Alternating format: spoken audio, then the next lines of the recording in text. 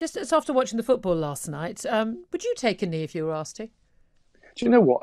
I understand this sense of frustration and restlessness which is driving the Black Lives Matters movement.